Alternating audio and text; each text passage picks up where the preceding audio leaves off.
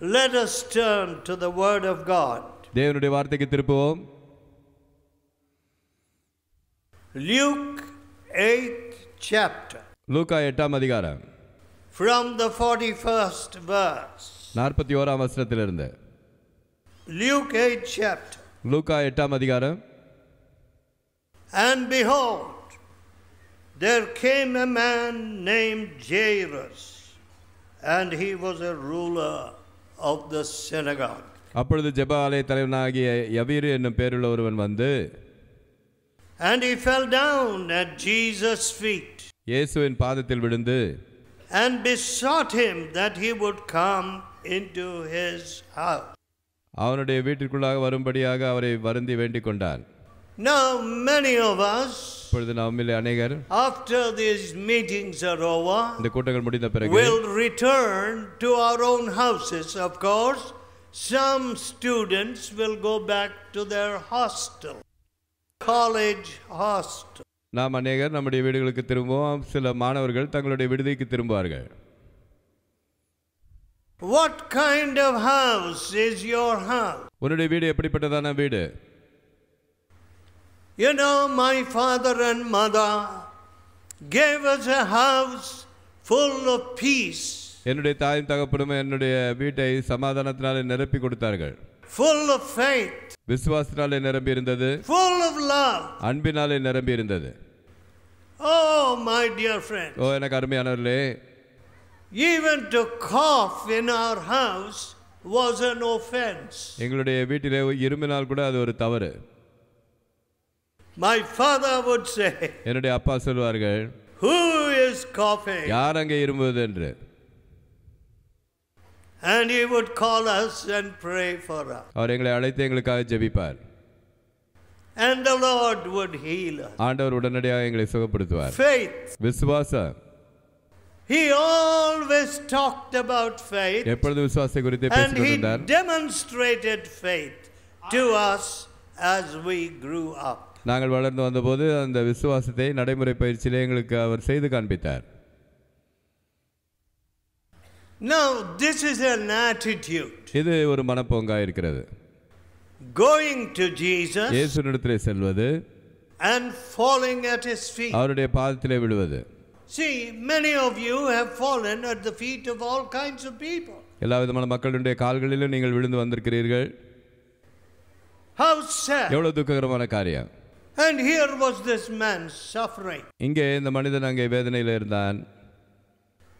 Now listen. இப்பொழுது கேளுங்கள். Sometimes I have said to these demon powers, சில வேளைகளிலே நான் இந்த பிசாசின் சக்திகளுக்கு சொல்லி இருக்கிறேன், is it your business to choke this man? இந்த மனிதனை நீ இப்படியாக நெருக்குவது உன்னுடைய வேலையா? In Jesus' name you have to leave. இயேசுவின் நாமத்தில் நீ வெளியேற வேண்டும்.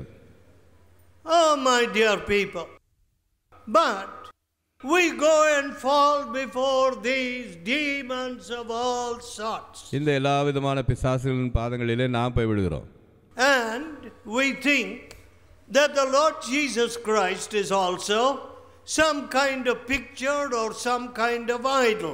அதனால் ஆண்டவராகிய இயேசு அப்படிப்பட்ட ஏதோ ஒரு நபரை போல அல்ல ஒரு படத்தை போல நினைத்துக் கொள்கிறோம். So whatever we do, we can still go on Sunday morning. ஆகினாலே நாம் என்னத்தை செய்தாலும் அதை நாம் தொடர்ந்து செய்து கொண்டிருக்கலாம். And we can offer him lip service.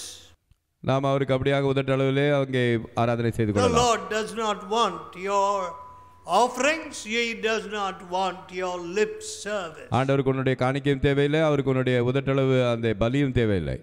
But ஆனால் Jairus was doing neither of these. யவீரு எந்த காரியத்தையும் அவன் அப்படியாக செய்து கொண்டிருக்கவில்லை. It was not formality, it was not lip service. அது ஏதோ பாரம்பரியத்துக்கு அடுத்த காரியம் அல்ல, உதட்டளவான காரியமும் அல்ல. He fell down at Jesus' feet. அவன் இயேசுவின் பாதத்தண்டிலே விழுந்தான். My dear friend, எனக்கு அருமையானவர்களே, when you fall down at Jesus' feet, நீங்கள் இயேசுவின் பாதத்தண்டிலே விழும்பொழுது, oh, you don't like to rise up நீங்கள் எழும்ப விரும்ப from மாட்டீர்கள். those lovely feet. அந்த அருமையான பாதத்தண்டையிலே You like to stay humble. நீங்கள் அங்கே தாழ்மையாக இருக்கவே விரும்புவீர்கள். You like to lay hold of those nail-pierced feet. அங்கே ஆணிகளாலே கடவப்பட்ட அந்த பாதங்களை பற்றி கொண்டிருக்க விரும்புவீர்கள். You want to kiss those feet. அந்த பாதங்களை நீங்கள் முத்தமிட விரும்புவீர்கள். Because ஏனென்றால் they are the feet of your Savior. அது உங்களுடைய ஆத்ம ரட்சகருடைய பாதங்கள். Now, இப்பொழுது this man fell at those feet with a very special purpose. இந்த மனிதன் ஒரு முக்கியமான நோக்கத்தோடு இவருடைய பாதத்திலே விழுந்திருந்தான். What was this purpose? அந்த நோக்கம் தான் என்ன? First, முதலாவது, to see this purpose fulfilled, இந்த நோக்கம் he நிறைவேற had to get Jesus to his house. ஆண்டவராகிய இயேசுவை அதை நிறைவேற்றும்படியாக அவருடைய வீட்டிற்கு அவன் அங்கே கொண்டு செல்ல வேண்டி இருந்தது. 42nd verse. 42ஆம் வசனம். For he had one only daughter, அவனுக்கு ஒரே ஒரு about மகள் 12 years of age, and she lay dying. அவள் 12 வயதாக இருந்தாள். அவள் அப்படியாக மரிக்கும்படியான நிலைமையில் இருந்தாள். So, ஆகினாலே here was a father who had left a dying daughter. இங்கே மரித்து கொண்டிருக்கக்கூடிய ஒரு மகளை விட்டுவிட்டு அந்த தகப்பன் வந்திருந்தார். And he had gone out அவன் வெளியே சென்று with a very difficult மிக கடினமான objective before him. தனக்கு முன்பாக ஒரு பெரிய நோக்கத்தோடு அவர் சென்றார். Because the Lord Jesus was always thronged and he was surrounded by multitude. ஏனென்றால் ஆண்டவராகிய இயேசு அப்படியாக திரள் கூட்டத்தினாலே சூழப்பட்டவராக அங்கே நெருக்கப்பட்டவராக இருந்தார். How was he to get the Lord Jesus to break away from those multitudes and come all the way to his house? எப்படியாக ஆண்டவராகிய இயேசு அந்த பெரிய திரளான கூட்டத்திலிருந்து பிரித்து அவனுடைய வீட்டிற்கு அழைத்து கொண்டு வருவது? Not an easy thing to do. அது சுலபமான காரியமாக இருக்கவில்லை. But ஆனால் he told the Lord. அவர் ஆண்டவரிடத்திலே சொன்னார். He besought him to come into his house. தன் வீட்டிற்கு வரும்படி அவரை வேண்டிக் கொண்டார். Now when the Lord Jesus Christ was on his way, ஆண்டவராகிய இயேசு அவர் அப்படியாக சென்று கொண்டிருந்த பொழுது there were interruptions. அங்கே இடையூறுகள் இருந்தது. Especially the interruption of this woman who had an issue of blood for 12 long years. 12 வருஷமாய் அங்கே பெரும்பாடுள்ளவளாய் இருந்த அந்த ஸ்திரீயினுடைய இடைப்பாடு இருந்தது. But as soon as she touched Jesus, ஆனால் ஆண்டவராகிய இயேசு அவள் தொட்ட மாத்திரத்திலே she was healed. அவள் சுகமடைந்தாள். Some of you people, உங்களிலே சிலர் மக்கள், you love to come to us for prayer. ஜெபத்திற்காக எங்களிடத்தில் வரும்படியாக நீங்கள் வாஞ்சிக்கிறீர்கள். Well, I can understand நான் அதை விளங்கிக் கொள்ள முடியும். how you feel about that. அதை குறித்து எப்படியாக நீங்கள் நினைக்கிறீர்கள் என்று. You want a personal touch. உங்களுக்கு ஒரு தனிப்பட்ட தொடுதல் தேவை என்று பார்க்கிறீர்கள். You want prayer. உங்களுக்கு ஜெபம் வேண்டும். You want to be able to disclose your burden. உங்களுடைய பாரங்களை நீங்கள் அப்படியாக கட்டவிழ்த்து விட Now விரும்புகிறீர்கள். I understand that. என்னாலே அதை விளங்கிக் கொள்ள முடிகிறது. But ஆனால் in such a great crowd, that's hardly possible. அப்பேற்பட்ட ஒரு பெரிய திரளான கூட்டத்தின் மத்தியிலே அது மிக கடினமான ஒரு காரியமே. These days, இந்த நாட்களிலே I work at the maximum and the optimum expenditure of energy as is humanly possible. அங்கே மனித முறைக்கு சாத்தியமான அப்பேற்பட்ட அதிகமான என்னுடைய சக்தியை நான் அங்கே செலவழித்து அங்கே அப்படிப்பட்ட வேலைகளை நான் செய்து கொண்டிருக்கிறேன். இப்பொழுது I want to serve. நான் ஊழியம் செய்யவே விரும்புகிறேன். I can hardly be happy just sitting comfortably somewhere. ஏதோ ஒரு இடத்திலே அப்படியாக சௌகரியமாக உட்கார்ந்திருப்பதிலே நான் சந்தோஷம் அடைகிறவன் அல்ல. இல்லை. I want to serve the poor. நான் ஏழைகளுக்கு சேவை செய்ய விரும்புகிறேன். Those that can never return anything to me. ஒருபோது எந்த ஒரு காரியத்தையும் எனக்கு மாறுத்திரமாக கொடுக்க முடியாத அப்படிப்பட்ட மக்களுக்கு. Please listen, friend. தயவுசெய்து கேளுங்கள் பிரியமானவர்களே. This is a habit in this culture in India. இந்தியாவிலே இந்த கலாச்சாரத்திலே இதுதான் பழக்க வழக்கமாக இருந்து வந்திருக்கிறது. When you go to a teacher, நீங்கள் ஒரு ஆசிரியர் இடத்திலே செல்லும் பொழுது,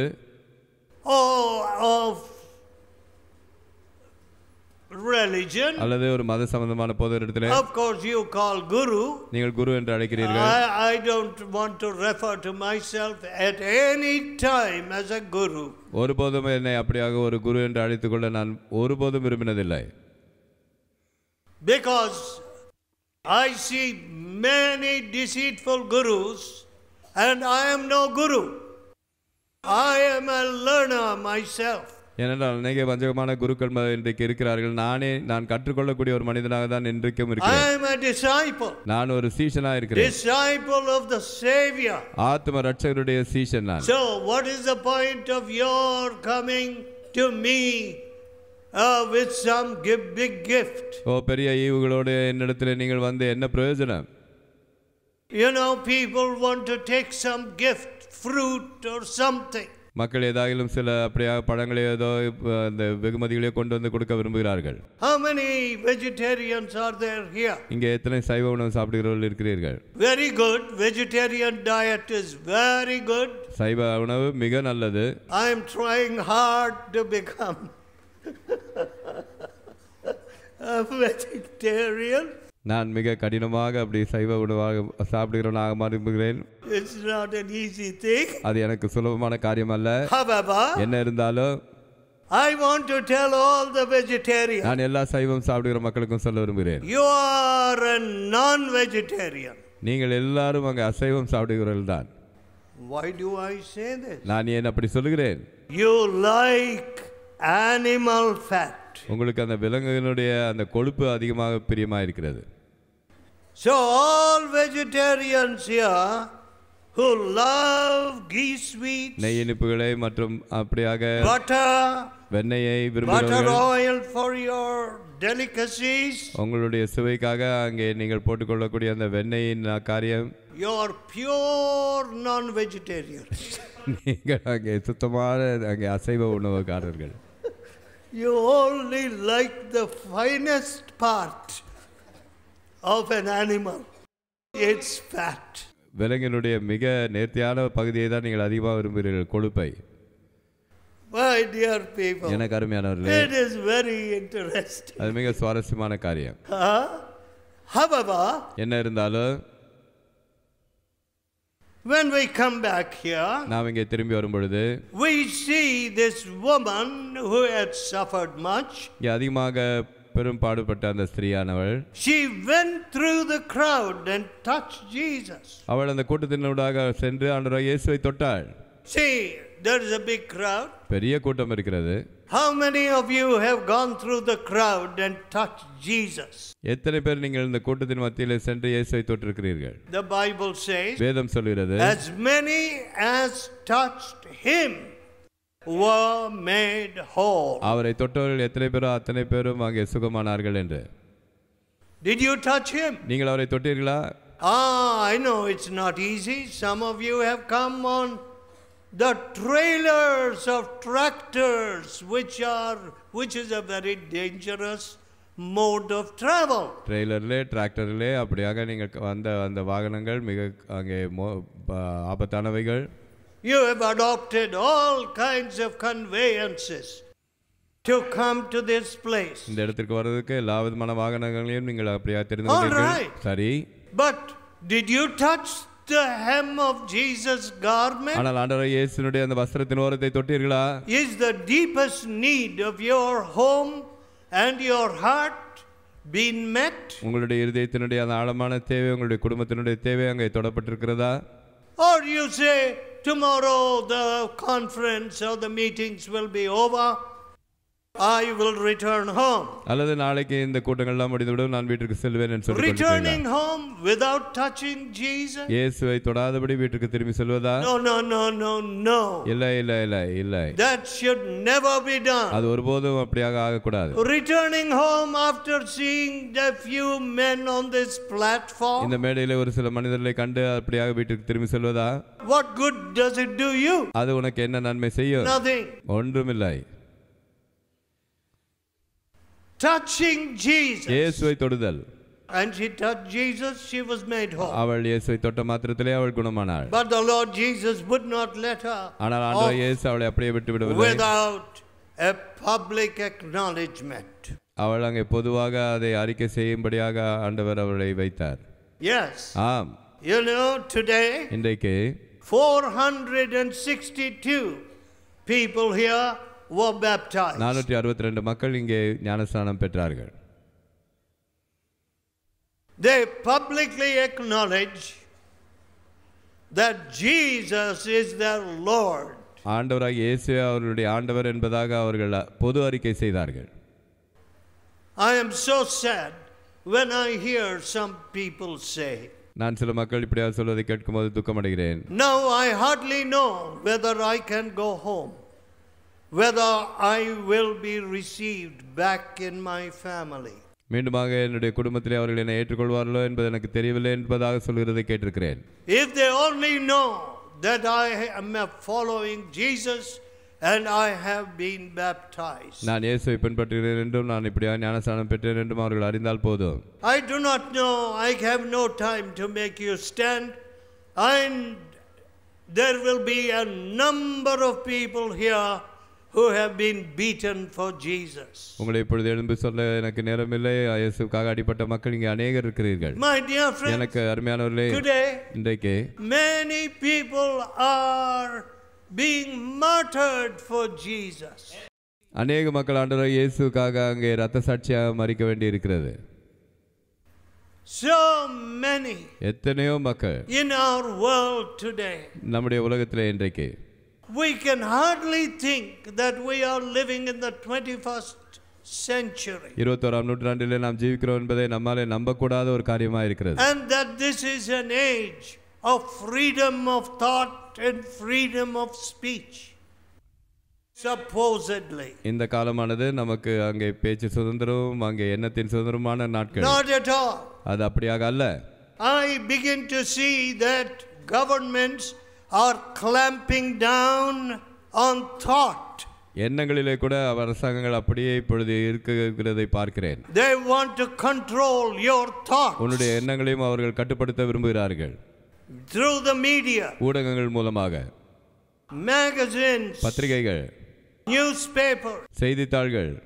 You know, Hitler controlled Hitler இப்படியாக the கட்டுப்படுத்தினார் whole German nation முழு ஜெர்மானிய and its தேசத்தையும் thinking அதனுடைய எண்ணங்களையும் by what has come to be known as propaganda. அங்கே அந்த பிரகடனம் என்கிற சொல்லக்கூடிய அந்த காரியத்தின் மூலமாக அப்படியாக கட்டுப்படுத்தி வைத்திருந்தார். He chose a special minister. அவர் ஒரு விசேஷித்த மந்திரியை தேர்ந்தெடுத்தார். Very clever man. அதிக புத்திசாலித்தனமான What did மனுஷன். he teach? அவர் என்னத்தை போதித்தார்? The German nation is born to rule the world. ஜெர்மானிய தேசமானது உலகத்தை ஆளும்படியாக பிறந்தவர்கள் என்று சொன்னார். It is the only Aryan you say nation. அது ஒன்று மாத்திரமே ஆரிய தேசம் என்று சொன்னார். We are a superior race. நாம் அங்கே உயர்ந்த ஜாதி மக்கள் என்றார். One of the first tasks before us is to eliminate the Jews. நமக்கு முன்பாக இருக்கக்கூடிய மிக முக்கியமான முதலாவது அங்கே காரியமானது அங்கே யூதர்களை நிர்மூலமாக்குவதே என்றார். My dear people, எனக்கு அருமையானவர்களே, you will not imagine that you would want to even kill stray dogs like that. நீங்கள் ஒரு தெருநாயை கூட அப்படியாக கொலை செய்ய நீங்கள் ஒருபோதும் விரும்ப மாட்டீர்கள். Train loads after train loads sent to gas chambers. அப்படியாக ரயில் பெட்டிகளாக அங்கே கேஸ் சேம்பருக்கு அனுப்பி வைக்கப்பட்டார்கள். Remove your clothes. உங்களுடைய ஆடைகளை கழற்றி விடுங்கள். Walk inside. அதற்குள்ளாக நடந்து செல்லுங்கள். And the gas is turned on. அந்த கேஸ் ஆனது அங்கே திறந்து விடப்படும். And they died in their millions. அங்கே அப்படியாக அங்கே லட்சக்கணக்கான மக்கள் மரித்து போனார்கள். My dear people, எனக்கு அருமையானவர்களே, once again we are having thought control. மீண்டுமாக நாம் அப்படியாக நம்முடைய எண்ணங்களை கட்டுப்பாட்டுக்குள்ள கொண்டு வர வேண்டியதாக Even a முயற்சிக்கிறார்கள். country like England, which had wonderful laws, England போன்ற அப்படிப்பட்ட தேசங்கள் கூட அவ்வளோ நல்ல சட்டங்களை in கொண்டவர்கள் the name of multiculturalism, is bringing in thought control. இப்பொழுது அந்த பல்வேறு கலாச்சாரங்கள் என்று சொல்லி அப்படியாக அந்த எண்ணங்களை கட்டுக்குள்ள கொண்டு வருகிறார்கள். unbelievable. நம்ப முடியாத காரியங்கள். So, ஆகையினாலே the devil wants to control your thought in such a way that you don't want to go to Jesus. நீங்கள் இயேசுவினிடத்தில் செல்லாதபடி பிசாசு உங்களுடைய எண்ணங்களை கட்டுப்படுத்தும்படியாக விரும்புகிறான். To destroy you and your family. உங்களை உங்களுடைய குடும்பத்தை அழிக்கும்படியாக. In this country there has always been thought control. இந்த தேசத்தில் எப்பொழுதும் அந்த எண்ணங்களை கட்டுப்படுத்திக் கொள்ள காரியங்கள் இருந்து வந்தது. From your childhood உங்களுடைய சிறு பிராயம் முதல் there has been thought control operating in your family. உங்களுடைய குடும்பங்களிலே இந்த எண்ணத்தை கட்டுப்படுத்தும்படியான காரியம் உங்களுடைய குடும்பத்தில் காணப்பட்டது. You belong to this caste. ஓ நீ இந்த ஜாதியை சேர்ந்தவன். You belong to this high caste. நீ இந்த உயர்ந்த ஜாதியை சேர்ந்தவன். All these fellows are not fit to touch your shoes. இந்த மக்கள் எல்லாம் உன்னுடைய காலணியை கூட தொடுவதற்கு அங்கே அபாத்திரர்கள். They should not even come into the house. அவர்கள் வீட்டிற்குள்ளாக கூட வரக்கூடாது. If you want to feed them, you must feed them out in the porch or veranda. அவர்களை நீங்கள் அங்கே போஷிக்க வேண்டுமானால் அவர்களை வெராண்டாவில் வைத்து தான் நீங்கள் அங்கே ஆகாரம் கொடுக்க வேண்டும். My dear people, எனக்கு அருமையானவர்களே, thought control. எண்ணங்களை கட்டுப்படுத்துவது. That man is different from you. ஓ அந்த மனிதன் உன்னை காட்டிலும் வித்தியாசமானவன். How can you marry that low caste boy? ஓ நீ எப்படியாக அந்த கீழ் ஜாதி பையனை கல்யாணம் செய்து கொள்ளலாம்? Thought control. எண்ணங்களை கட்டுப்படுத்துவது. How sad. எவ்வளவு துக்ககரமான காரியம். So, ஆகையினாலே here was this woman இங்கே இந்த ஸ்திரீ who declared her faith. அவளுடைய விசுவாசத்தை அறிக்கையிட்டாள். Lord, I suffered many things of many physicians. That was her story. அவளுடைய கதை இப்படியாக இருந்தால் ஆண்டவரே அநேக வைத்தியர்களுக்கு நான் என்னுடைய காரியங்களை செலவழித்தோம். But ஆனாலும் when I touched you, I was made whole. நான் குணமடையவில்லை, ஆனால் உண்மை தொட்ட மாத்திரத்திலே நான் குணமடைந்தேன். She declared before everybody. எல்லாருக்கும் முன்னாலும் பொது அறிக்கை செய்தார். My dear friend, எனக்கு அருமையானவர்களே, never mind about this thought control. இந்த எண்ணங்களை கட்டுப்படுத்தும் காரியத்தை குறித்து கவலைப்பட வேண்டாம். And these terrorists who want to control the thought of this nation. இந்த தேசத்தினுடைய எண்ணங்களை கட்டுப்படுத்த விரும்பும்படியான அப்படிப்பட்ட தீவிரவாதிகள் இடத்திலிருந்து. Yes. That is terrorism, which worst kind of terrorism, which controls your thought. உன்னுடைய எண்ணங்களை கட்டுப்படுத்தும்படியான அப்படிப்பட்ட மோசமான ஒரு தீவிரவாத காரியங்கள் அது. But ஆனால் when you come to the Lord Jesus, நீ ஆண்டவராகிய இயேசுவினிடத்தில் வரும்போது you're free. நீ அங்கே சுயாதீனனாகிறாய். You're free from fear. நீ பயத்திலிருந்து விடுதலையாகிறாய். You're free from all these terrorists. இந்த எல்லா தீவிரவாதிகளிடத்திலிருந்து நீ விடுதலையாகிறாய். The angels of God stand round you. தேவனுடைய தூதர்கள் உன்னை சூழ நிற்பார்கள். My dear people, எனக்கு அருமையானவர்களே, if the Son doth make you free, Kumaran விடுதலையாக்கினார், you are free indeed. நீங்கள் மெய்யாகவே விடுதலையாவீர்கள். Faith. விசுவாசம். Oh beloved people, ஓ எனக்கு அருமையான மக்களே, let your home be a home where Jesus is happy. ஆண்டவராகிய இயேசு சந்தோஷமா இருக்கக்கூடிய ஒரு குடும்பமாக உன்னுடைய குடும்பம் இருக்கட்டும். Let us pray. நாம் ஜெபிப்போம்.